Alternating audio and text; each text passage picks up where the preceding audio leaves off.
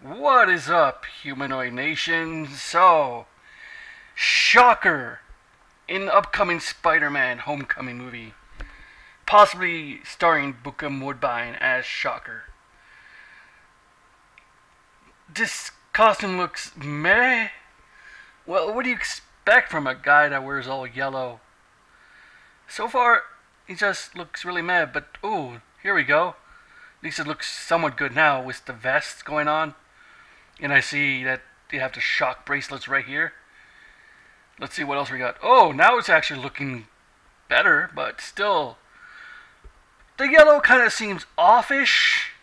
But yeah, the Shocker is all yellow and shit.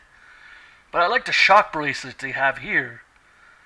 Oh, how shocking. Wait, hold on. We didn't see the top of his head. Oh, okay. So they right here.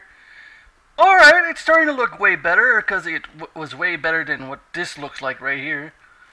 Because I thought that seriously what they're going to look like. Yeah!